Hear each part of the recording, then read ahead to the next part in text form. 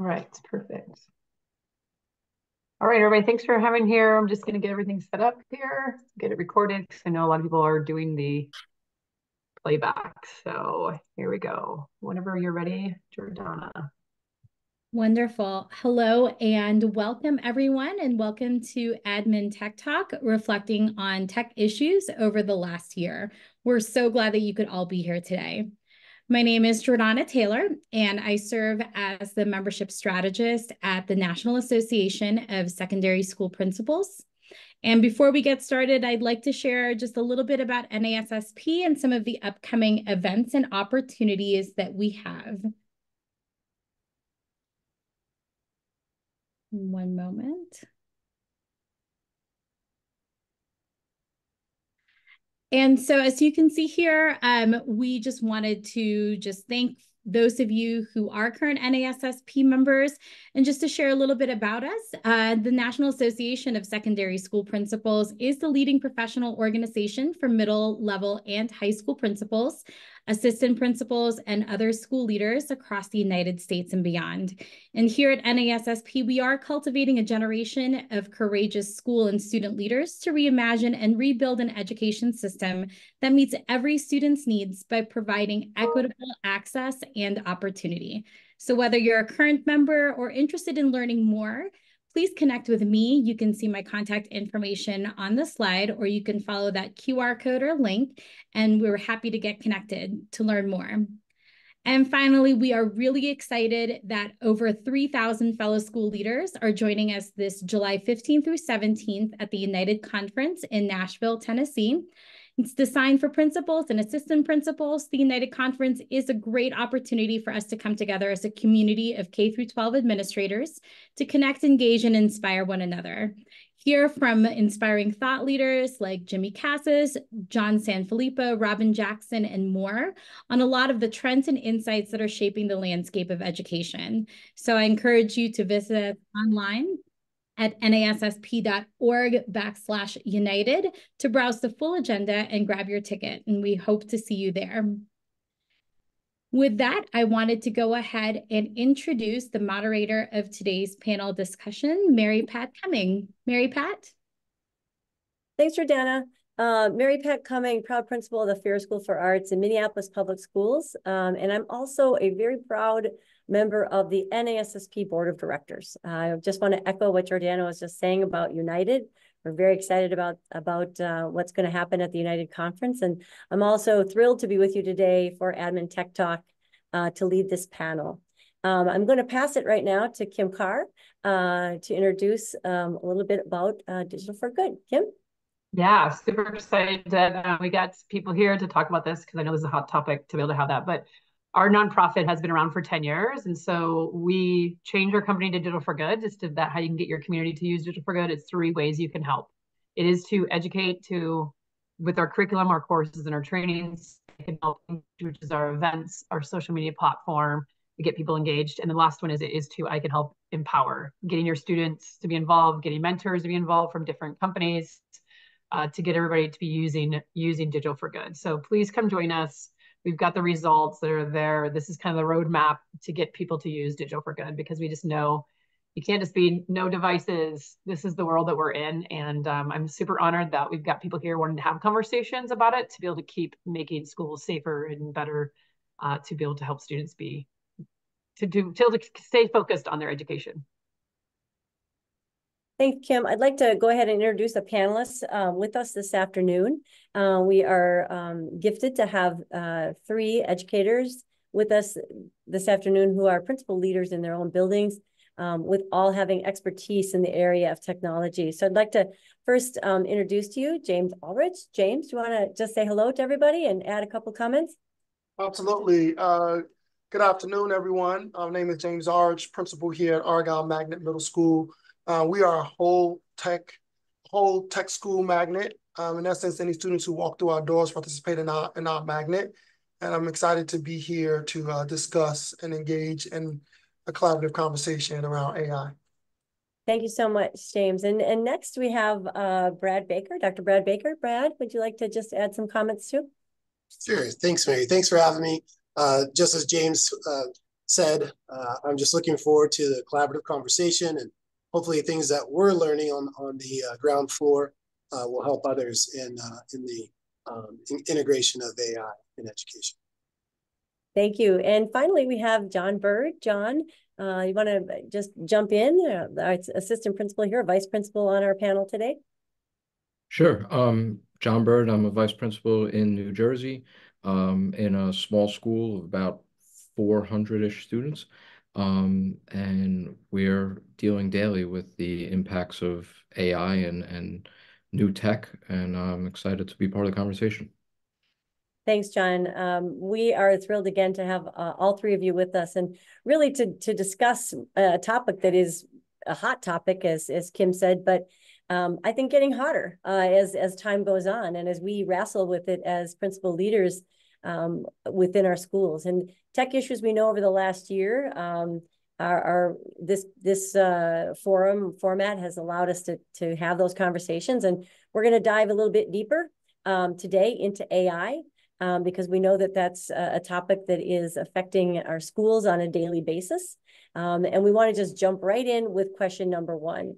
So we'll go ahead and talk about the question here. What are current tech issues that are surrounding AI that are impacting your school setting? And I'm going to ask James, if you want to jump in first, and then we'll kind of rotate around with our responses. So James, why don't you go ahead? Absolutely.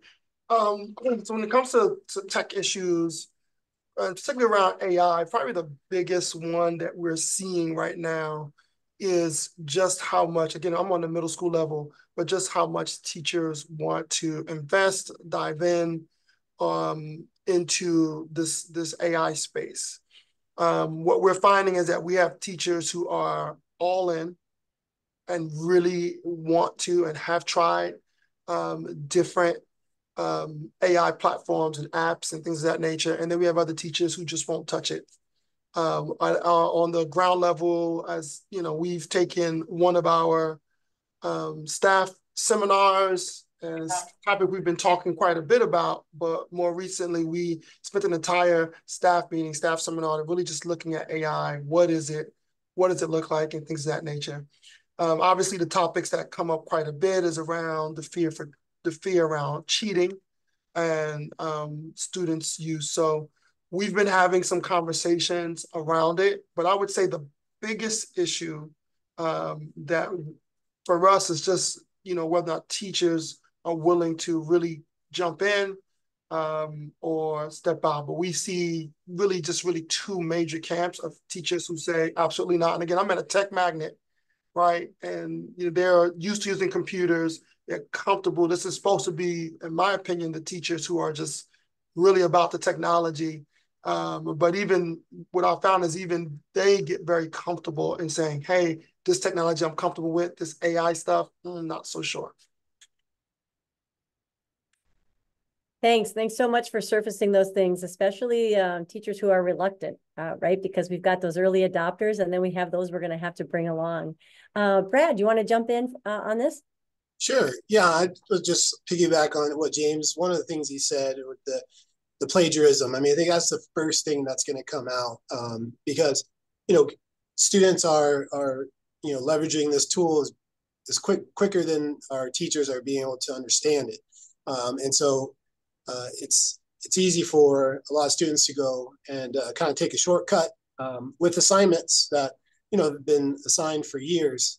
So it's easy to dump in some good prompts and get a product.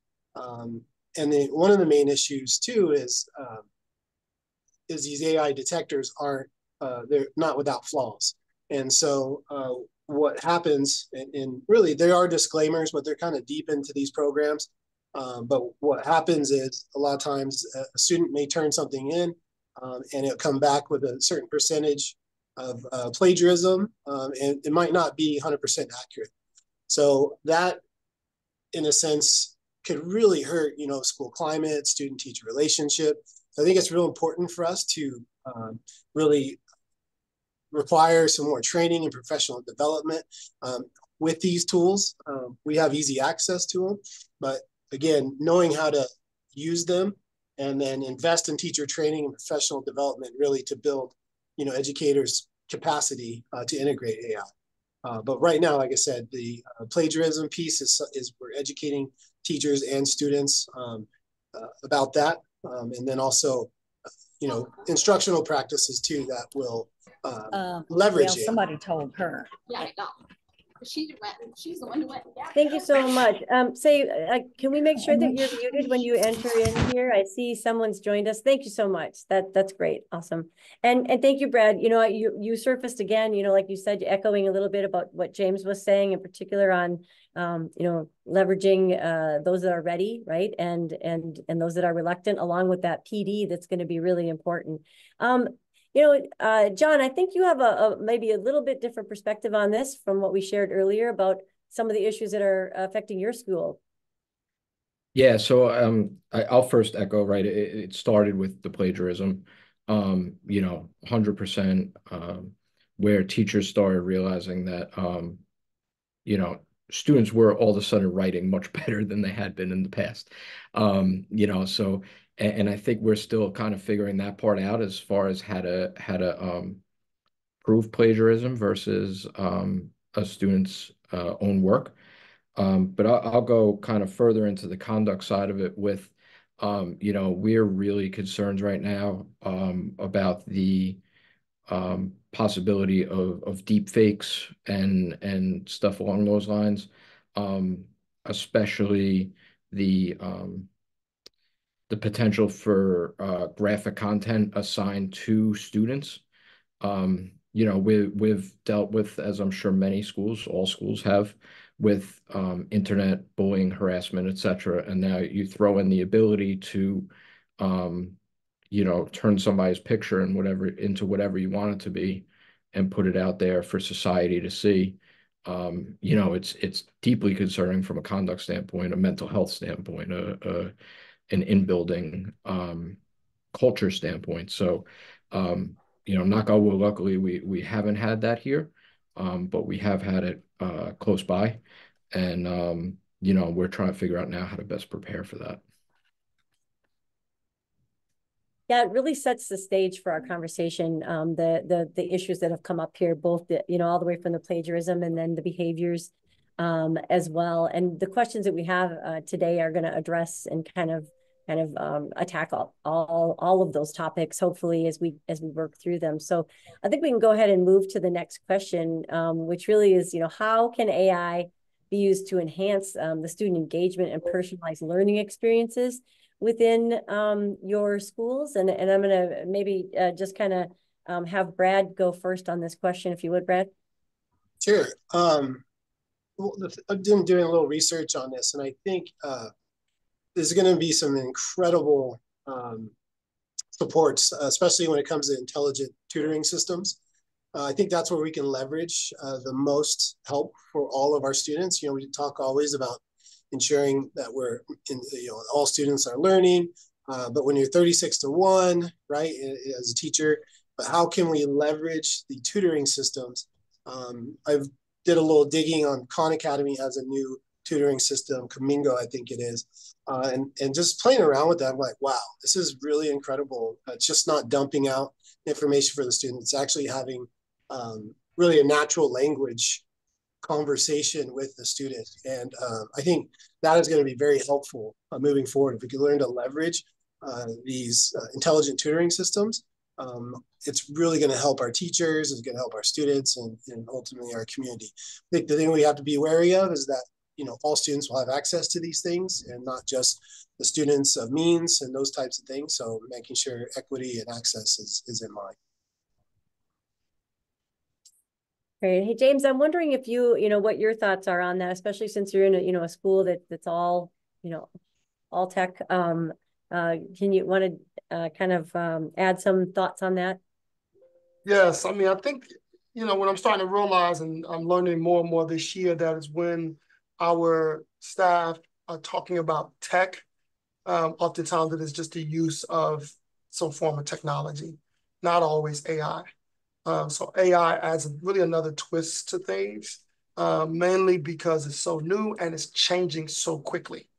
Now, to that point, what I've found to be quite beneficial around the AI use is that we've seen teachers, so in our school, we have a grading and reporting policy that allows students to make up assignments or quizzes particularly. And before AI, so prior to this year, maybe even, a little bit after COVID, we had lots and lots of concerns around the amount of time it is taking for teachers to actually recreate these quizzes or assignments for students to actually show their understanding. Now with the use of AI, they're able to do that rather quickly. They're able to also produce several different quizzes in one particular class if they were pushing it out digitally, or they're able to say, hey, instead of saying I have to now recreate this, they can use AI to actually recreate it. What we're finding is that students are doing better, and we're finding more student engagement, if you will. A tool that we've adopted here, and I don't work for the company at all, but iExcel has been quite beneficial with our students. We've adopted it in our math classes. And what we're finding is that students who may be struggling in certain areas, they can jump into iExcel and it will adjust. And this is not unique to iExcel, but it will adjust as needed for the student. Conmigo already came up. That's another tool that students are dibbling and dabbling in. That's not a tool that we've adopted as a district. iExcel is one of those tools we've adopted. But all of those spaces are spaces where we're seeing kind of this kind of personalized kind of learning piece, as well as just enhance around student engagement. And they also say, making life a little bit easier for teachers to really focus in on the instructional piece and less, the engagement piece around students and less around just lesson planning and things of that nature. I'll add another piece that's also coming to mind is that we're starting to see teachers, and again, teachers who are embracing AI, to take things a step further with the type of assignments that they're accepting. So it's not just enough just to write the paper. They need to maybe add a presentation with that, or something else that is not just written, where it can be produced. So they actually have to, let's just say they were to use AI, right? They would still have to actually come up and present their understanding of it. Again, I think increasing the engagement, kind of the fact, not really because they intended for that to happen, but it's happening because maybe they're not trusting the text that the students are producing. So I'm not going to throw a lot out there. And I'm not saying this is happening throughout our entire building, but as I'm watching the early adopters jump in, I'm starting to see some different things happen. I love kind of what both of you have just said, that kind of bringing that together on the personalized learning part, right? Really kind of individualizing that instruction. It makes it so much easier, especially in the remediation area. And also what you were saying, James, about, I'm looking at it as project-based learning in a way. So they're bringing in the one idea in text form, right? But that project-based learning is really expanding that. And students are able, I'm thinking, what I'm hearing you say is like they're able to do that in so many different ways. Whether that's, like you said, through a PowerPoint presentation or through some kind of other way to demonstrate. Maybe it's even an artistic manner, but it doesn't just stop at the text part, which I think really goes to what you're saying about the engagement and the personalized learning. Thank you both for also, providing a couple of different resources there. The iExcel, and then I saw that Brad put the Conmingo in the chat as well. Those are going to be helpful resources to other principals as they're listening to this as well. So I think we can probably go ahead and move on to question number 3. And this is really that policy, that policy part. I know that like in my own district right now, we're struggling with this. We're struggling with how do you create policy for the utilization of AI that then not only is it at the district level, but also at the individual building level, and different levels, right? Elementary, middle, and high school. So I'm curious about all of your thoughts here on the policies that are necessary to safeguard potential misuse or security risks that are associated with AI in schools. And if it's all right, John, why don't you go ahead and start on this one, if you would? Sure. So, For us at this point, we're relying on past policy or already in place policy as a matter of combating AI. And I know that might seem counterproductive, but right now, to imagine policy for all the places that AI can go would be way too difficult, right? It would be like the never ending. So we're trying to figure out with what AI can do and what students can do with it, where that falls amongst our current policy. So for instance, New Jersey, and I apologize, I don't know nationally, we have HIB laws, harassment, intimidation, bullying, that are very strict. A lot of the things that will come out of AI will fall under that policy, right? So we're definitely looking at it from that lens, and then of course also from the lens of misuse of technology and things along those lines. And then I think it's something that's going to be ever evolving, and as issues come up, we're going to have to create policy to deal with it. Yeah, completely agree. I think the word ever evolving is exactly what we're going to be experiencing over time here. James or Brad, you want to add something in this area as well on policy? Yeah, I'll jump in. I mean, it sounds like many of us are in the same spaces. I'm in Silver Spring, Maryland, but our district is the largest. Montgomery County Public Schools, we're the largest district. When we're still working through what this is going to look like now, I know one of the conversations that's already come up is around on our board side, Board of Education. We're talking a lot about trying to come up with some AI policy, and they felt like that just using that term AI was just too broad, right? And really thinking about it from this generative AI space, right? Because to even limit AI, you're talking about limiting how we engage in emails, how we engage in, Slack. I mean, just so much uses AI that even before ChatGPT or the generative AI tools were popular, we were using AI, right?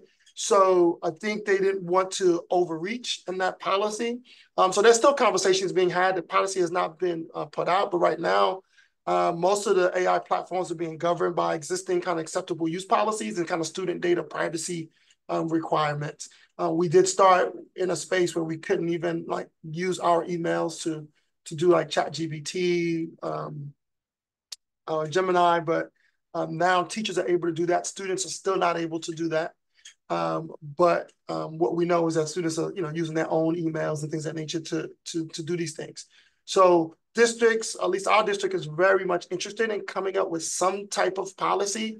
They are very much aware that this is something that is really, really important, but haven't really figured out what that's looking like. Now, they've also are trying to put together a work group to pull this together. And unfortunately, schools tend to find themselves in this kind of slow space because the AI is changing as we are talking right now. And it's almost feel like we're going to be creating policy for something that's going to be old. That's what it feels like. So trying to think about how do we create policy that's going to be expansive enough to include things that hasn't even been created, I think is going to be challenging. So I'll leave it there. Yeah, I agree. I think it's not only going to be challenging, but at the same time, we can't be paralyzed, right, by not doing anything, and then allowing the train to get further down the track before we've even kind of jumped in even a little bit. Thanks for that. Yeah, Brad, thoughts from you on this? Yeah, all great thoughts. I think prioritizing student safety and teacher education would be where I would start, right? Looking at, sorry, that's the bell. I'm really at school working with it. So, but I think we need to ensure the technologies are ethically used, right? And then really support teachers in how to use them, because they're out on a island if we don't come around them and provide them with support and training. We see it happen right now. If someone turns something in, the teacher needs to do the investigation. And so we need to continue to lean on the policies we do have, as John was saying, because we do have, behavior and expectation policy in place, but we also need a educated team, right, to always be meeting, I think, in our school districts and keeping up on what's coming out there. And I would start again with student safety, and also ensuring we don't broach even the privacy and those types of things, because that can be a slippery slope. So having committee that prioritize student safety and teacher support was where I would start. You know, I'm a little bit curious, you know, since we've got, you know, the four of us here, I've already kind of declared that in Minneapolis right now, there is no policy. There is nothing that's board generated. I'm kind of sensing from the three of you that is also the case. Am I correct on that? I'm seeing at this point, there's a lot no of one's got a policy, right? Yeah, there's a lot of discussion. There's a lot of change of practice. You know, I think that's usually how it starts. But when someone comes to push the envelope on these practices, we're going to need some policy to lean on, and some well thought out policy. So again, equity, access, support is there. Right. Yeah. John, there is no policy where you are right now either, correct? I'm sorry, I can't hear you. Sorry. No, there isn't. And there's none nearby as far as I'm aware either. Okay. And James, Yeah, I think I saw you going, no. no, there's no policy, but I don't think the county would frame it as no policy. I would just say that their current policy embrace, you know, it's broad enough to include AI. I think that's how they would frame it. But I don't think it's a AI specific policy. Now, one of our neighboring counties, Frederick County Public Schools, I believe has put out a policy on AI. Again, I think, you know, districts are probably, you know, don't want to be premature. But again, trying to do something, and right now trying to fit this, I don't know, circle peg in this kind of square hole is where we find ourselves. But I think they would say that they do have a policy. It's just not specific to AI. Yeah, I think what we're kind of in what we're hearing, at least in many circles, is that it's broadly being defined underneath the other policies, right? And then how do you fit that, as you said, square peg round hole, when an incident happens with a student or an adult as well. So all right, well, obviously there's a great need for something to be happening. And again, we don't want to be left behind in these policies as we navigate this as schools and as districts. So let's head to question number 4 here. This is a big question, which really kind of dovetails from the one that we just had about harassment, bullying, right? So how can we use, you know, how can it be utilized to identify and prevent, in this case, bullying and harassment in schools, and what are those privacy implications, which we know are going to exist in the area of technology, and what role can AI play in detecting those subtle forms of harassment, and how it can be implemented without infringing on students' rights. I'm gonna go to John on this, because we had an email exchange on this as well, about something that's happening in your district, and if you want to go ahead and start, John.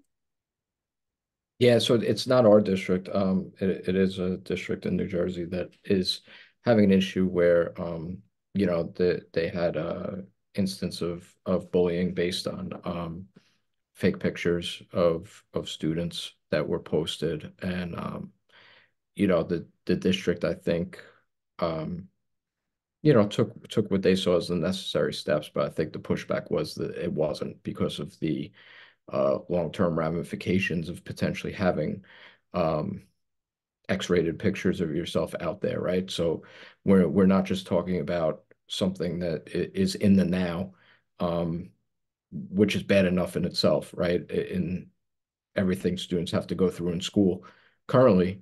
But now you're looking at, there's an X-rated picture, you know, of you that's not really of you, that's out there, you know, for potential employers to find down the line, for, you know, potential, you know, relationships and whatnot. So, you know, you're leading into this territory of long-term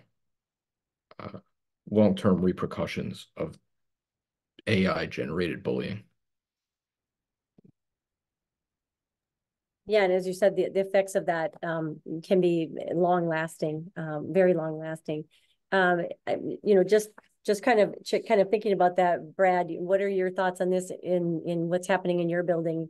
Yeah, so we went to one-to-one district as we were in the pandemic. We rushed it out and what have you. And one thing we've adopted is a program called LineWise. So this is a monitoring program that uses AI to flag inappropriate searches, pictures, those types of things. So that has been really monitored by a district, but now it's coming down into the site level. And so everything's captured, it's leveled, by, from the worst thing you could see to just a kid, using some profanity or what have you, which is great. But when you have 47,000 students or, the 2,000 I have here, it adds a huge layer to the administrative work. And so that's something that needs to be worked out because we just can't keep up with what's going on every day here, and the instructional leaders, and keep the kids safe here, and at the same time have every keystroke monitored on our students. That's a lot, and so I think that's something that will need to be refined and looked at. I do know our boards are constantly, and our district staff are constantly doing that to ensure, one, student safety, but two, also the amount of work that will take, and liability, right, on if you don't get to something that is student harm or some of those unfortunate things. So there is nerves when it comes to the job of administration these days to take on these tasks, because they are just so quick, immediate, and sometimes there's some really tough things that come up with digital use. So we're currently using it. We're seeing how it's going, but it's Line, like LINE wise. We have a dashboard, so I can see and look up any device that is issued to students or anyone using a device on our network as well. So you can imagine how much traffic we can get. So again, that's something that we need to be cognizant of when we're going to do these monitoring. It's great because we can help kids. There could be a kid who puts something about self-harm, and we can get to them quick and get them help. And so there's all these positives that are just incredible. However, how can we monitor this 24/7 with staff members who are already stretched and tired, and they don't need to be up at 3 a.m.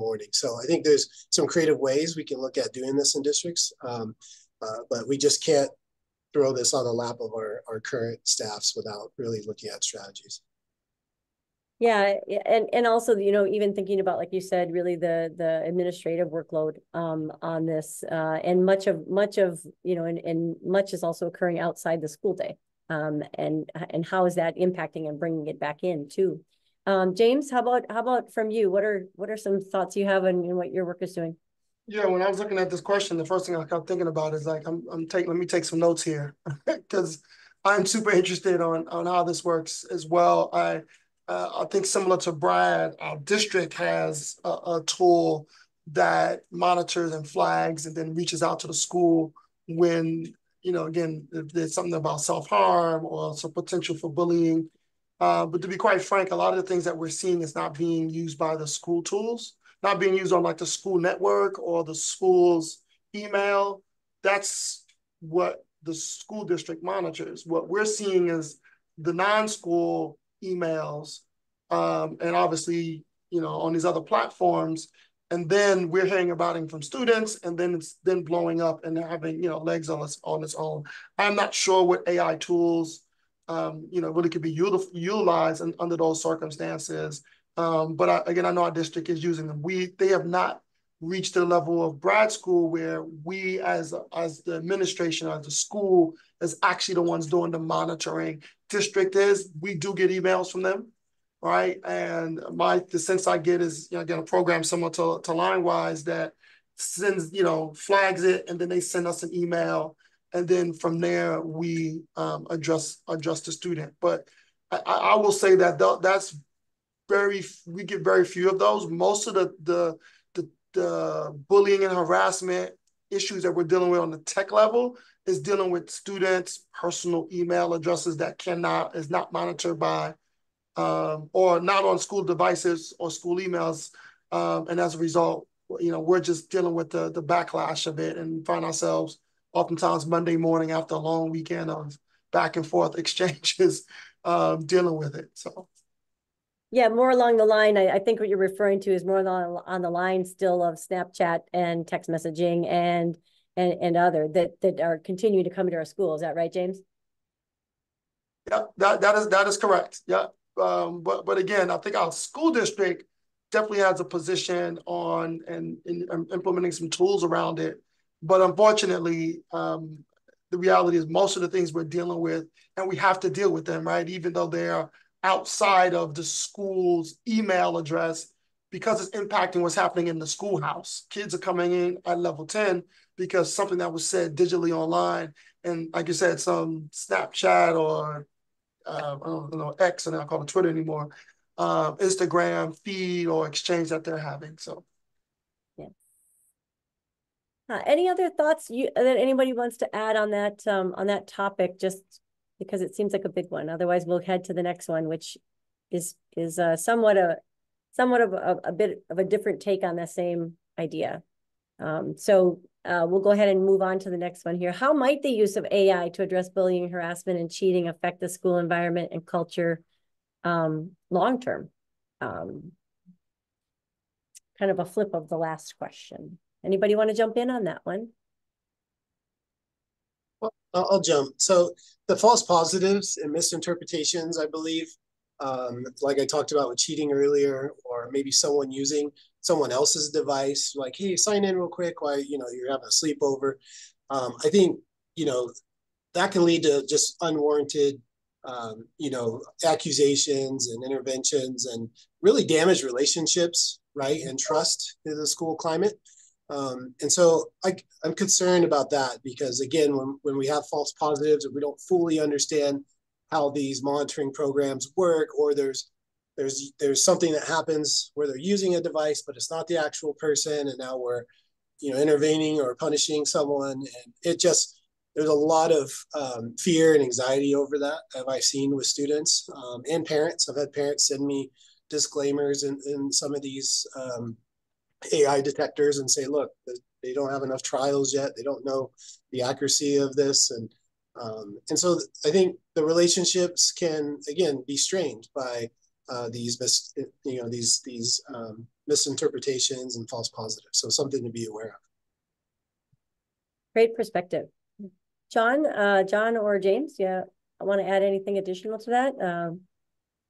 Yeah. Go ahead, John, you got it. So talking from a school environment and culture part, quite honestly, I'm fearful. I think if we put ourselves back in 2010 and 2012 area, and we see the rise of iPhones and social media and high-speed internet, right? And then the introduction of those things into school, we all would have thought about how wonderful they were, right? And anticipated all the things that it could bring into education. And I think while they have, nobody's running to the card catalog anymore. At the same point, I think we all deal with the negative aspect of it as well, right? So everything we just talked about, from cyberbullying and harassment to we saw an increase in fights, in discipline, in cheating academically. I guess my concern is, I know us, we're almost trying to go backwards a little bit, not completely, but we've banned cell phones. We put things like Go Guardian on the computer to limit the space. We here have Techless Tuesdays. We're back to paper and pencil and learning on a board for a day.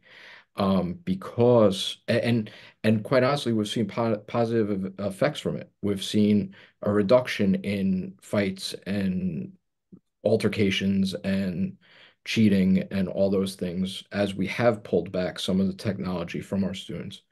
So I think, again, to answer a question, I'm a little bit fearful. While I completely buy into all the wonderful things that AI might bring us, I'm concerned about where it could have completely. Thanks. Yeah, Thanks. go ahead. Sorry. No, I was gonna say thanks, John, for bringing that. I was gonna bring kind of a side point to that. And again, I'm just not sure if AI is the tool we're gonna use to detect AI. I don't know if that makes any sense, right? But what's coming to mind is the thought that really the best AI detector is a good relationship with your kid. And I think I know that's a tall ask, but that's what we've done for many, many, many years up until this point. You get to know your kids, you know how they write. I love this idea of Techless Tuesday. I have to write it down, and we're a tech magnet, so idea of a Techless Tuesday is like, huh? But I'm still like, I love that idea, right? Because I do think, and we have also encouraged our teachers to at times just close the computer, pull out a pen, pull out a piece of paper, and just write a paragraph, right? So, we also strongly encourage, again, these relationships. We want you to have relationships with these kids, our students, so you know who they are. So no, I don't have an answer specifically to this question. I'm not also sure if the answer will be found, we're using AI to detect AI, which is in essence what we've been doing.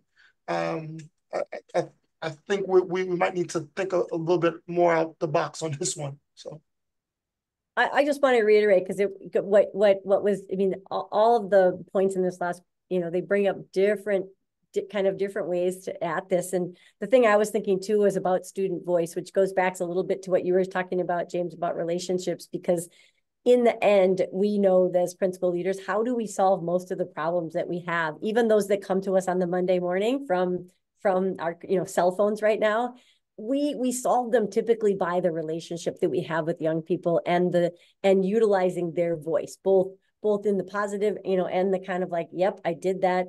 I'm going to do better next time, right? And that's what we're doing. We're teaching young people those skills, and I see us teaching in this area too, because the more we learn about it, right, the more we're going to be able to help and guide not only our teachers but our students too.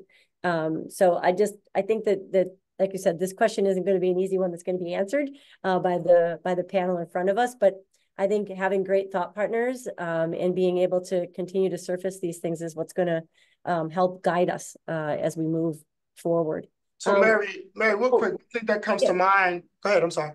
No, go ahead, please. Yeah, I said one thing that comes to mind is you're bringing this. I know we didn't spend a lot of time talking about how we as administrators or school leaders are using tech, but when I think about the way in which I use AI, I think about the need to do something more than just use, producing the text. So I just give you one small example that comes to mind for me. One of the ways that I've used AI, and I've done it several times, we're a restorative justice school. So we do spend some time when kids are having conflict, bringing them to the table to actually have some conversation and teaching them how to do that productively. We also have had situations in the classroom that might impact the entire classroom, and then we need to reset the classroom. So through our morning advisories, we spend lots of time doing community circles. And so our students know how to sit in circle and understand a talking piece and things of that nature. So I've used AI. I remember one time we had a situation where two students got into a physical altercation in the classroom. Two students were removed. Kids were a little startled by it that was in the classroom. And on my way to the classroom, I'm thinking about how am I going to reset this classroom? On my way, I'm pulling out my phone. I'm on ChatGPT asking it to give me questions, restorative questions to reset the classroom. By the time I get to the classroom, I have 10, 12 questions ready to go. So yes, AI gave me those questions, but I still actually had to do the circle.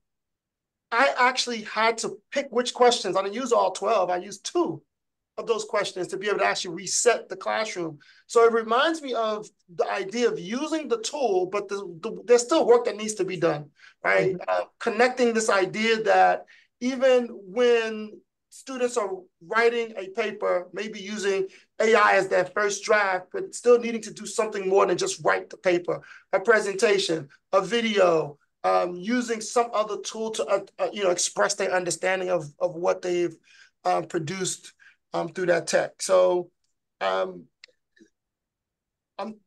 thought is not fully formed yet, but I'm getting close to the space where AI has a role to play, but it is not the entire thing. And so I'm still kind of forming this thought around it.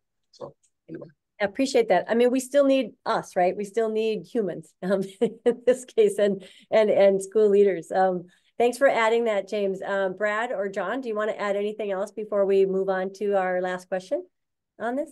Any other thoughts? I think what you just said, we still need humans. We need to start with that. I think this could be an opportunity for a resurgence to focus on relationship building and actually how to do it. So I've done some writing on this, and I just know it's the foundation. Every effort I've done the last 21 years in education, when you get to the core of what we do, it's about relationships. And relationship, I think James said it was nice, just relationships will win this, right? Because if you know the kids, you know your staff, when we come across these challenges, right, we can work through these things and we can detect things that a computer won't ever be able to.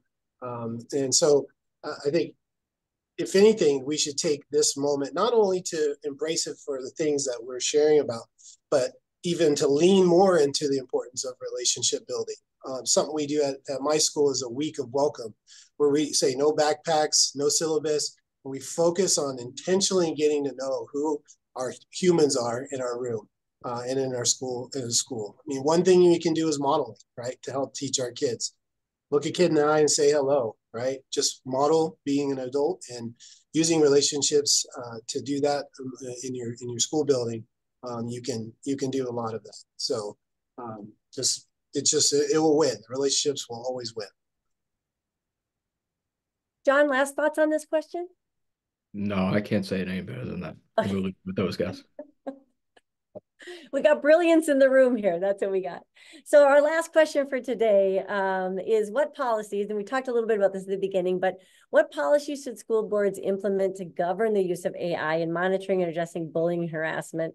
And what policies at the school and district level are necessary to safeguard against potential misuse and those security risks with AI? Big questions here.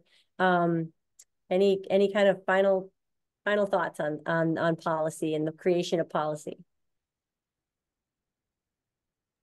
I mean, the thought that comes to me is just making sure that when these policies are created, that you have school voice, you have student voice, you have principal voice. So often these policies are made without us.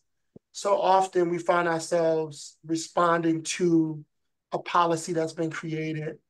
And I'm hoping and I've been pushing in my district, anybody who's willing to listen, that as we are trying to figure out what to do, please do not leave us out, those who are actually in the schoolhouse, and please don't leave students out. I think they need to be a part of it. So that's where I think I would put that. Great, thanks, James. John or Brett? I just think I think when we think policy, it tends to be very narrow and responsive to a singular thing. I think at least initially with AI, it's going to have to be more broad so that it doesn't change before the first, second, third reading of a policy, because it is happening that rapidly, and then adopted and adjusted as necessary. Okay, thanks, John. Final thoughts, Brad? I just echo what they both said. We can't top down. You can't leave the actual end user out of these policies. So the feedback and the understanding. So whether you're big tech or school board or government, right, you've got to get to the end user to really understand, and especially our educators, right? We've had change before, but this is a different type of change. This is definitely, we've had the calculator come in, big fit, and TV, and those other things. However, I think AI just is a and they probably said it back then, different level, but it really is because of the connectiveness and the learning that can happen. So I would say training and awareness programs, and being able to listen to the stakeholders at the end user before we create any policy that, again, like John said, has to be revised. Because a good policy has been made through thoughtful intervention and listening and understanding of the child's safety, teacher support, and all those things. Great, really great points. Really great points, especially talking about the end user. I think that's really what's going to make the difference in how these policies are not only created but implemented. It does bring me back to a question, I think 1 or 2, which was really talking about we were talking about how this AI, maybe it's a different way of policy, much like AI is very different than anything we've ever experienced, but maybe AI is embedded in policies versus an AI policy, right? Like how are we going to be able to weave that into the fabric of what already is written in our school board policies and our building practices and procedures. So, but focusing on, again, student voice, educator voice, and that end user, I think is going to be a really wise way to hopefully help us guide those that are developing policies. I think Kim's put a question here that we kind of have moved to the question and answer part here. So if there is anyone that has any questions for the panel, this is a perfect time to ask. I'll also take the opportunity to again thank the 3 panelists for your great ideas today. It's been a pure pleasure for me to be able to moderate and even join in a little bit in the conversation. But are there any questions that we could have the panel respond to with our Tech Talk today?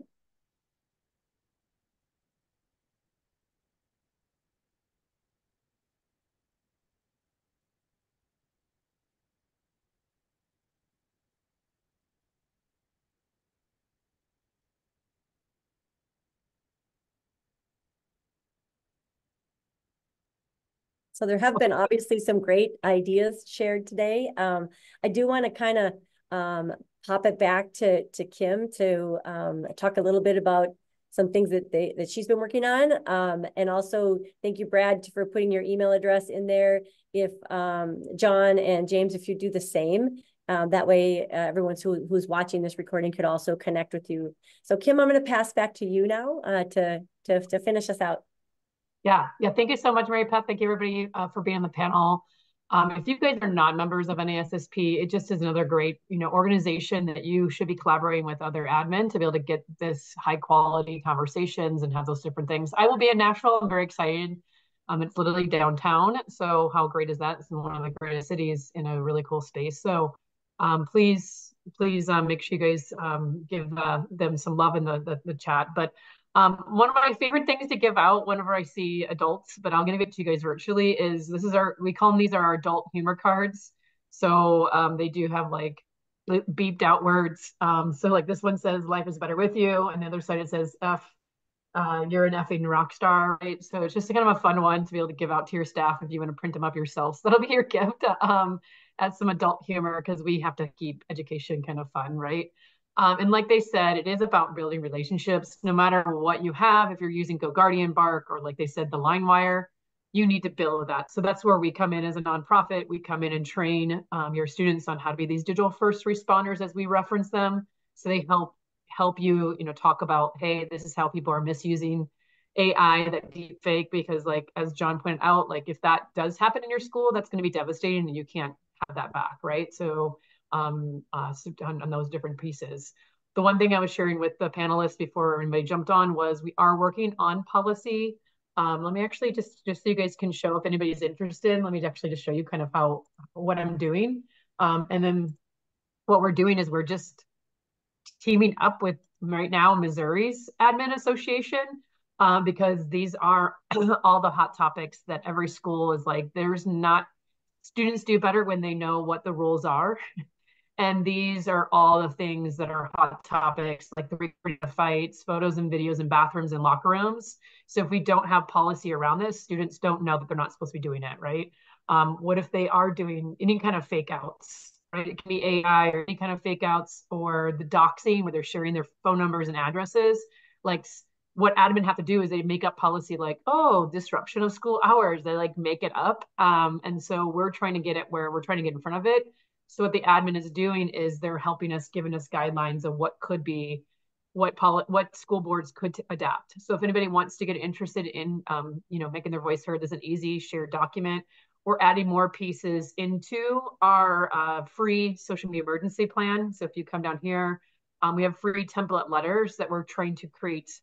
How do you have conversations with parents when this happens? If someone does get cyberbullied, how can we, like, have you ever been fearful to send a kid home because, they have been cyberbullied and you give them no resources, right? So that's what we're trying to be able to create on that end. And the other ones are even making a social media team. So if something does go online, because I'm sure you guys have the Facebook pages, the Nextdoor apps, where they go on and talk smack about your school or your staff. And so that way you're giving the parents what they can say. If they're like demanding answers online, you're teaching parents and even community leaders what they can respond, since most times schools can't respond, since there is a very form of command. So that's what we're creating on our end. So we'd love for you guys to get involved. If you guys are interested, please reach out. This is making sure you guys are following us on our social media handles to be able to do that and reach out and through. So thank you again for joining us. We'll send all this out along with New York City Public Schools sent us their AI policy that they have. We'll push that all in the notes, the show notes from this. Please share this to your other admin things. And thank you again to all of our panelists and NASSP for being a great partner for this event. And thank you again, Mary Pat, for being the great moderator. You're welcome. Thank you, everybody. Have a great afternoon. Bye, everybody.